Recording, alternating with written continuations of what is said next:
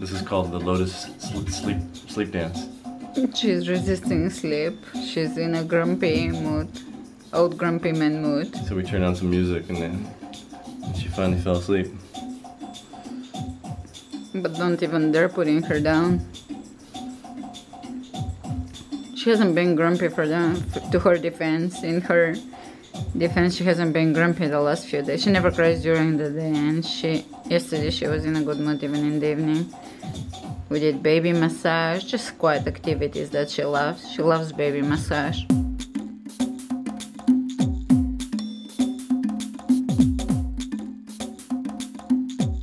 Hello girls. Hi girlies.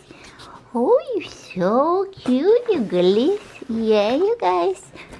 So look at this, guys. What came in the mail? Oh, that's for baby. That's Alicia Silverstone's company's B12, which I ordered. That's the stevia I get because it's really good value. I'll link it below. It's really good value for this. This is 4 ounces of pure stevia, organic and it's not cut with anything. So it's just pure stevia extract. So this has 2,500 servings. So we're talking 2,500 servings. So and it was under $20. So it's really good value. It will last you probably forever. And this is, I'll open it and show you what this is. But this is Lori's first jewelry piece from Grandma. And what is this? Oh, this is so exciting. Maybe I'll show you tomorrow. It's a coffee filter for pour over coffee. Can't wait to do it. And this is a Nutribi powder that I'm trying. Look how big this is. I have big hands. I'm a big girl. And this is massive. This is literally 1 kilo, I think. It's vegan, all natural, gluten free, and organic. Yes, Mama, you're gonna be having some of it. And yeah, I got this company just to try it out. I've never tried this one. I'm assuming it's probably about the same. What do you think, Sophie?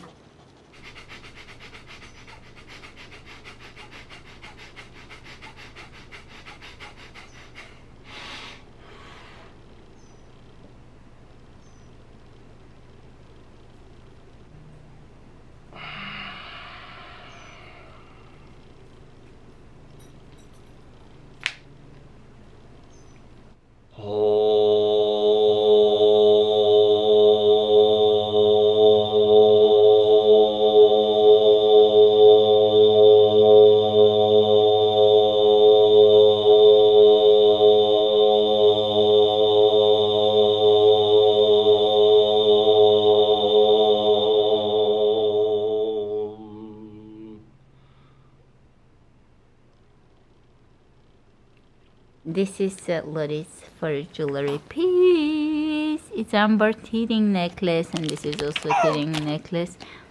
And that's for her, from her grandma Barbara, because she had given me a gift card for my birthday. This is what I got. I got her little amber necklace. Actually, amber necklaces are for inflammation. So if you have any inflammation in the body and pain, the rubbing on the skin has anti-inflammatory properties, so you can wear it even as an adult, and apparently they're pretty effective for babies. I'll let you know how it's working. She actually doesn't have, she stopped having teething symptoms the last few nights. She's been in a good mood and we've been sleeping. So we'll see. I'm sure we're gonna have teething issues soon again, because there is a lot of teeth that have to come out. But that's my order. What are you up to, Lotus? Huh? Are you up to doing something? Huh? What are you up to?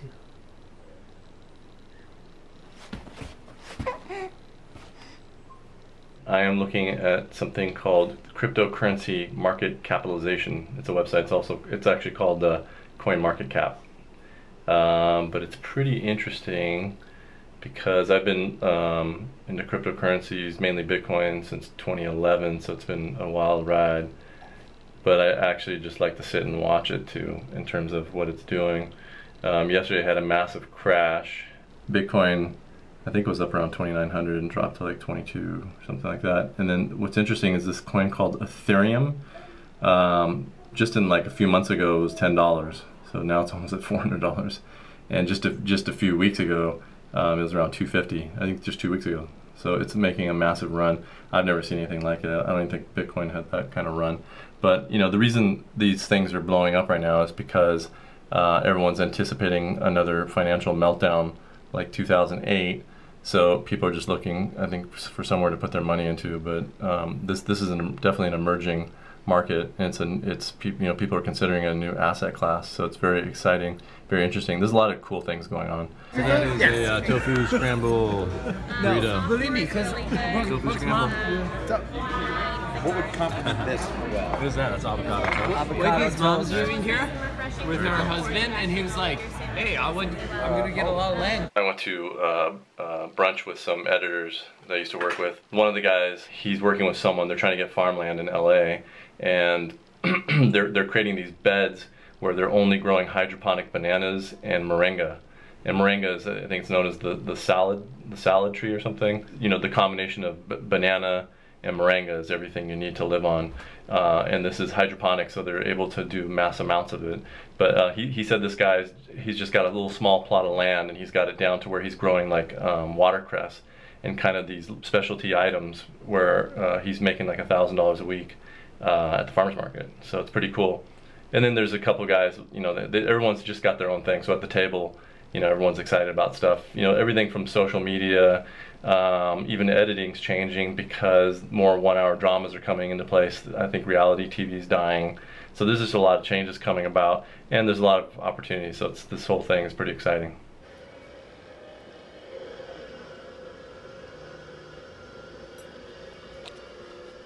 Hey, Allie, they turned the saws on across the street, so I think that's probably a good time for you to start the yoga class. And then hopefully the dog will start barking, and we'll get some more airplanes passing over top, so that'll be a perfect yoga class.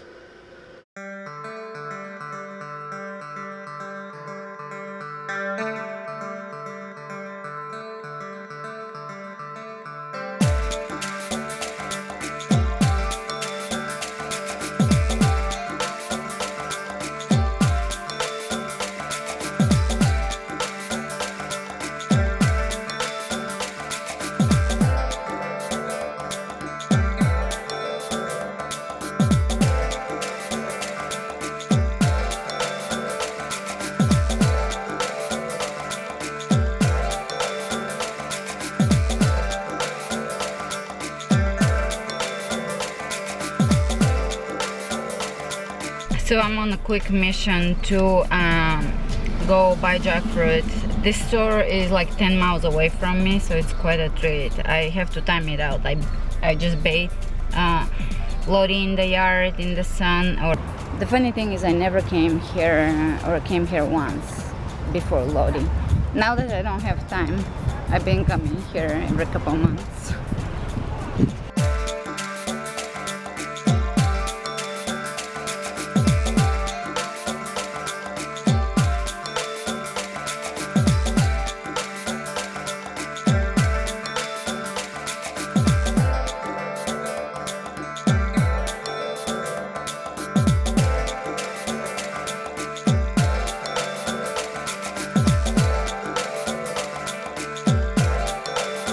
Little educational piece. Unfortunately, this guava smells so good, but check this out. They're radiated, and you look for this sign on the label that means irradiated. Oh, yeah, there it is. It means it's been irradiated. Pretty bad for you.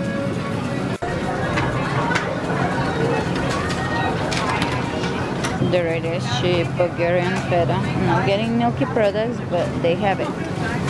It's a 32-pound monster, 32 pounds, imagine this, crazy. So this is how bad the situation is. I haven't gone shopping since pregnancy, and this shirt is from Loli Miller. She gave me 3 shirts that don't fit her anymore, and that's the only thing that fits me. So soon I'll be taking you shopping with me. So I hit one more store. That's very aggressive. I didn't hit it, I just went to it.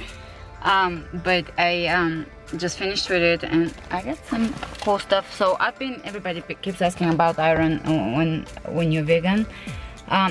I've been getting 300% of my iron needs, daily iron needs, as a breastfeeding person, mother. So that's actually way higher needs, and it's been from vegetables, fruits, and also been getting olives and desalting them twice.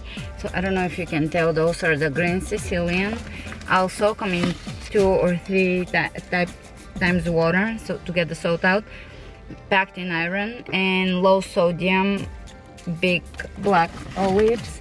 And I make a drink with this sea buckthorn juice, and let me show you actually what's in it. You can see in the back, it's just sea buckthorn press and nothing else. And in the back, look at the calories. It's almost half the calories from fat, and this is omega-3s, the very valuable omega-3s. You see pure juice from hand-harvested sea buckthorn berries. That's from Armenia. Ingredients: organic juice and puree, because the puree is more fatty, that's why the fat, and it's literally just omega-3s, and it has the rare omega-7s, 9s, and some omega-6, which are not rare. There it is. And a massive bag of cucumbers, Persian organic cucumbers. Sophie, you ready for a walk? You ready for a walk? Yes? Lotus, are you ready for a walk?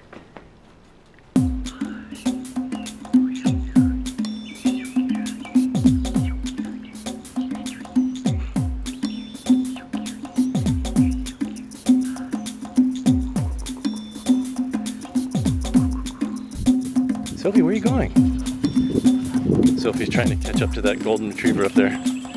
I don't even know what she'd do if she catches up, because she got attacked by a golden retriever when we were camping, and she doesn't like golden retrievers anymore. Come on, Sophie. Let's go this way. Let's go this way. Does it have aroma? A little bit. What is it? It's just your floral. The leaves almost look like jasmine leaves. I don't know what that is. But it's a tree.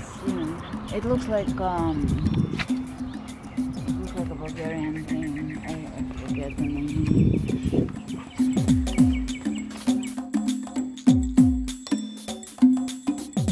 I had this dream, and Ali, being the dream analyzer she basically broke it down for what it was. But I was in a house, and Robert Redford was the host, and he was all into me and like showing me around. It was all these old 60s rock stars and all these people, and my family members were there too, like my grandma who passed away a few years ago, even people that are alive too, like my brother, my mom was there.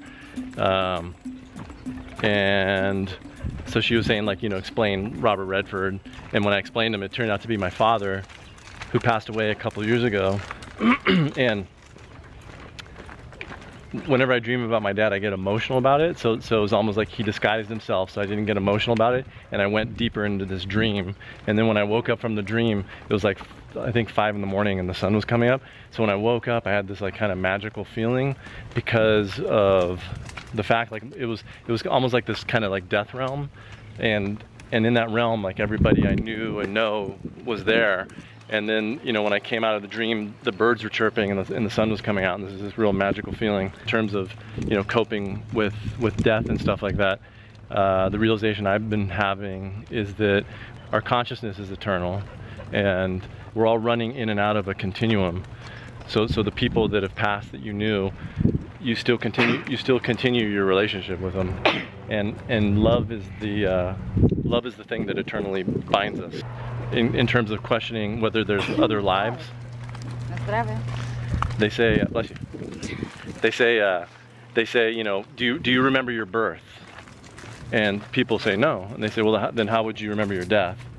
And that's like, we have this eternal forgetting. We're forgetting things because it's a protection mechanism, because our consciousness is vast, but our mind here is not ready to grasp it all. So it's veiled in symbols. So the way I understood his dream, and it was obvious to me but not obvious to him, because he was protecting himself from being emotional so he can go through the experience.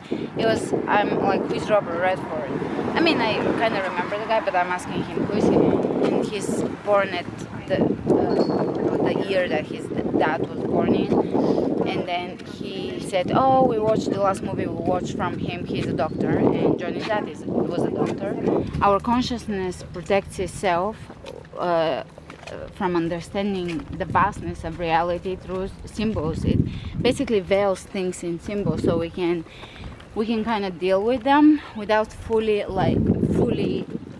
damaging, or the mind will explode if the mind understands everything. I don't think it's the mind. It's the body it's the body. Yeah, the brain. I mean the mind brain, not the mind. Like the way you understand mind is you when you say mind, you always refer to the Eastern concept, and I refer to the Western.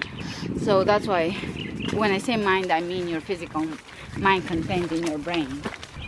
But it seems like to me that through lives, the reason we feel such deep love for each other, like in specific relationships, is because those are actually remembered relationships that are eternal.